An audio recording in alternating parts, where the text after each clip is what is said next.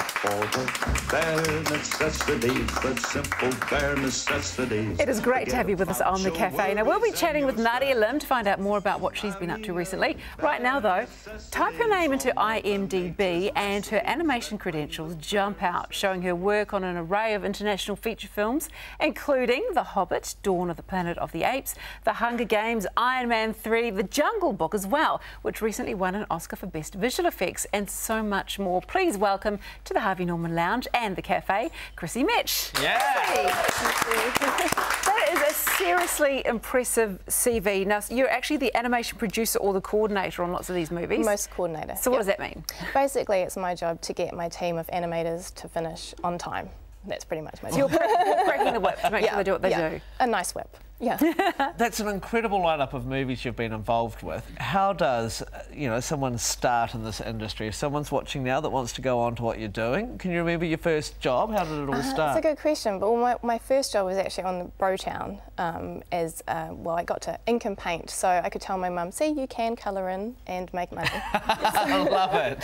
And then I eventually just fell into production. I prefer actually working with people to computers, so it was just a natural progression for me. But I mean, if you can start out, learning on your CV as an animator, that helps, and then work your way in.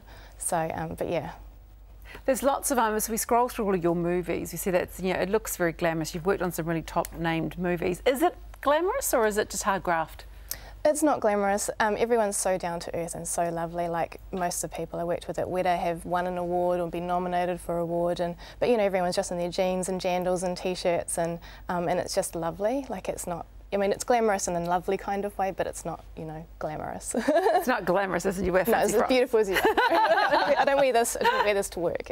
Just jeans and t-shirts. No, well, it's a good story to hear, because there's probably a lot of people that want to do what you're doing. So nice to see how you can actually make a career out of doing this. But you've also branched off into books. I have. Yeah. So tell us about these series of books you've got out. Well, it's called Max and His Big Imagination, and I wrote these books a long time ago, but I didn't have a chance to do anything about them. And when my son was born, he was born 6 weeks early on the day I was working on Jungle Book at Weta at 2 AM in the morning, and they sent my leaving flowers to the hospital. And I thought when he was sleeping, he was a prem, I had time, so I decided to do something. It can be a bit lonely as a mum when you first start out, and so I decided to write them down and get them moving. Is your son Max? No, my nephew is Max. Oh, your nephew's Max. It's a great name. Yeah. So the books are aimed at what, 1 to 7 years old? Yeah, yeah. My son's 20 months now and he loves them. So, and I've had kids even older than 7 come in and say they love the Max books. So, yeah. What's the fundamental thing to put in a kid's book, do you think?